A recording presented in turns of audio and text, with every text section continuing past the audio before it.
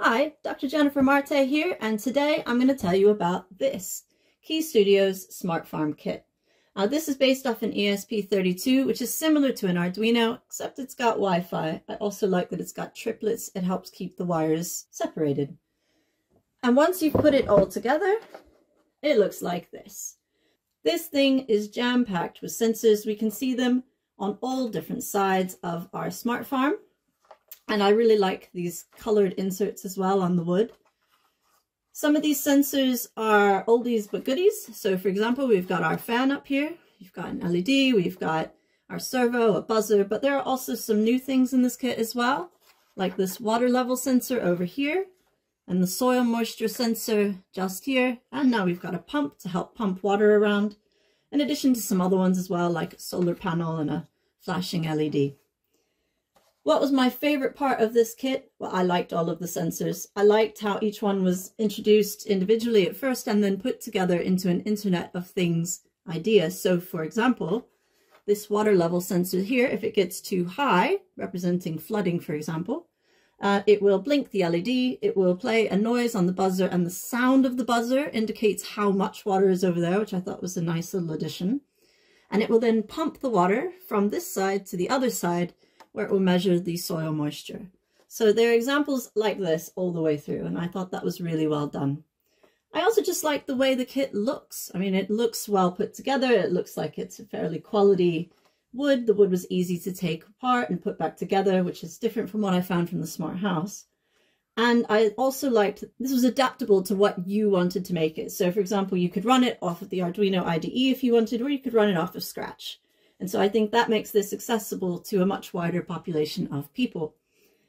Now, if there's one downside to this, it's kind of related to the sensors. It's the number of wires that are in here and how easy it is to get them mixed up. So I had to take the top off and on many times because the wires in the bottom were tangling up with each other and especially making it hard to get this servo door to go. So eventually I had to tape some of the wires down. But that said, that's kind of a minor challenge for quite a good output in the end. So this is now my favorite kit that I've put together. My favorite previously had been the Smart House, so maybe not surprising that I also like the Smart Farm. But this one has been my favorite so far, and I think there's something in here for everyone. From the first-time user who can follow through the instruction guide and learn about all of these sensors, all the way to the expert who's going to put it together and think it looks nice and show it off to their friends. So I would definitely recommend buying one of these and having a go yourself. And now I'm going to show you some videos of those different sensors working.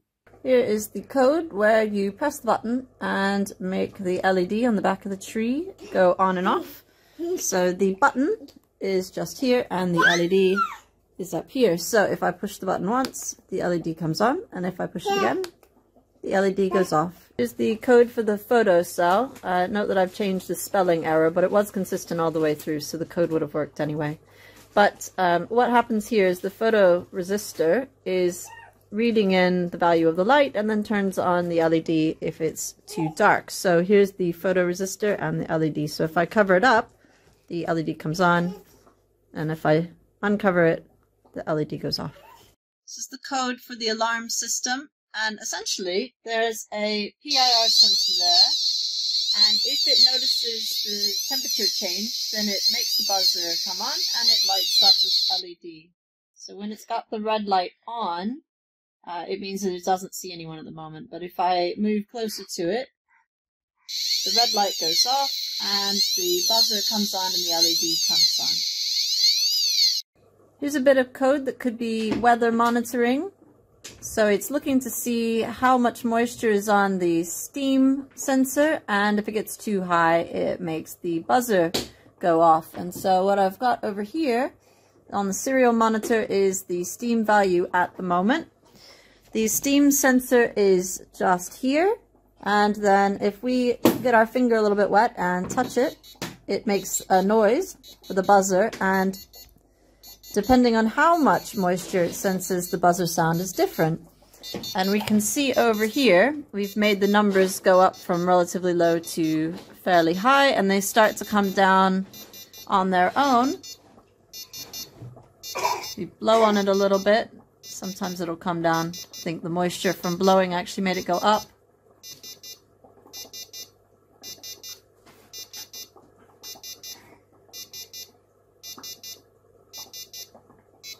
You can see the sound changed when it went down under 2000. When it goes under 800, it goes off.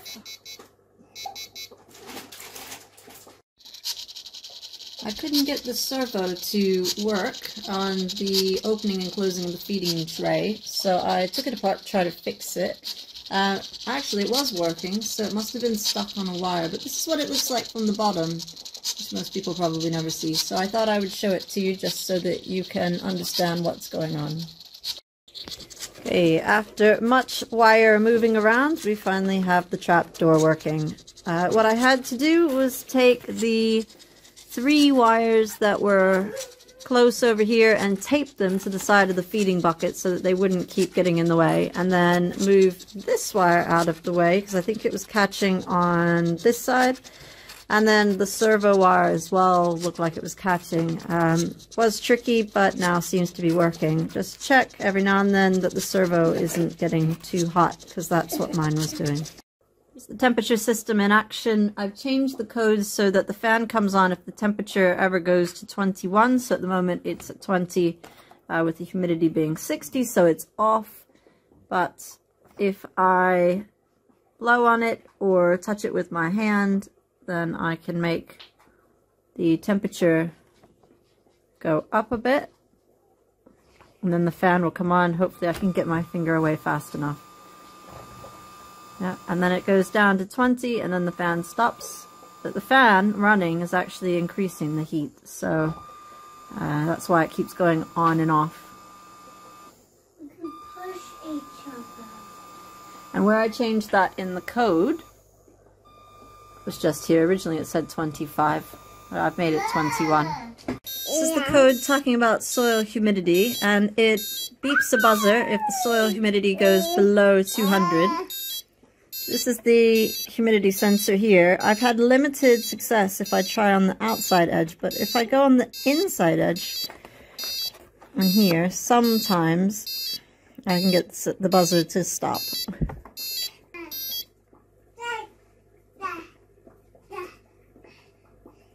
Oh, that seems to work a lot better. What I've done that time was actually put my finger in between the 2 prongs, so that my finger's touching both of the prongs at the same time. If I was just touching one prong, that didn't seem to work well. Showing the water level sensor. It's on this side and works really well. So if I put my finger on there and my finger's a little bit wet, it goes up, and if it gets above 2000, it makes the buzzer alarm.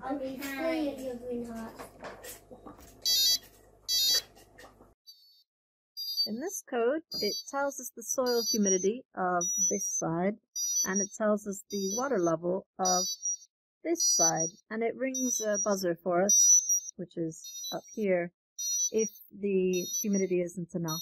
So if it sees enough of a water level, it will actually use the pump to bring water across. So if I put a little bit of water on here, see this number has gone up. Let's give it some more water. Yeah, you can hear the pump, and you can actually see the red light of the relay coming on.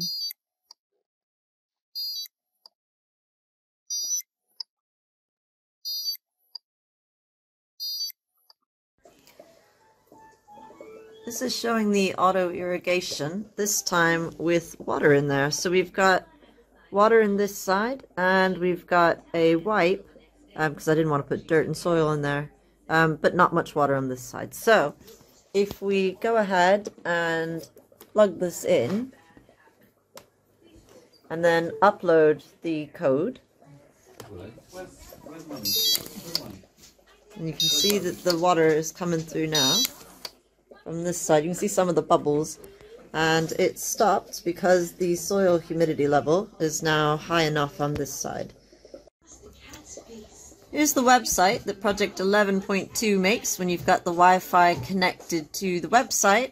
And we can see that it's printing out various sensor information for us, and we can check that they're right. So for example, if I put some water on the steam sensor, you can see that goes up. If I put it on the water level sensor, that goes up. And if I put it on the soil humidity sensor, that goes up.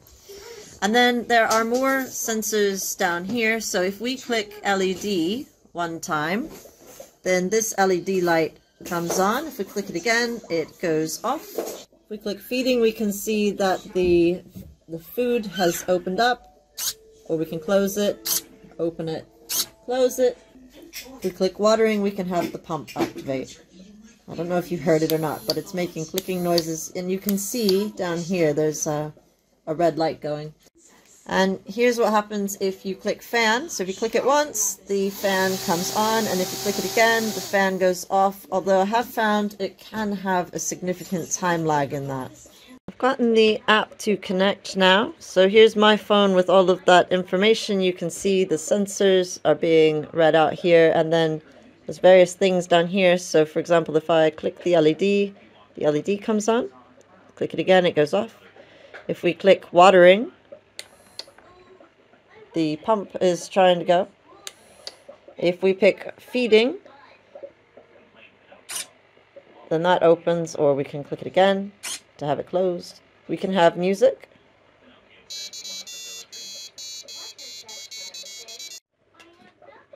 And we can also click this to get the fan to come on. Or click it again to get it to go off. Quite a nice little system here once you get it to upload. The problem I had was when you first download the app, there's an IP address that's already in here, and all I did was change the last few digits, but actually there was an extra 0 that was hiding before that 192 that was there originally. So make sure, if yours also won't connect, to go all the way over and delete that extra space, and then everything connects fine. Thank you for watching this review of the Smart Farm from Keyestudio. I hope you found the video helpful. If you have any questions, please put them in the comments below. Otherwise, thank you for listening, and see you next time.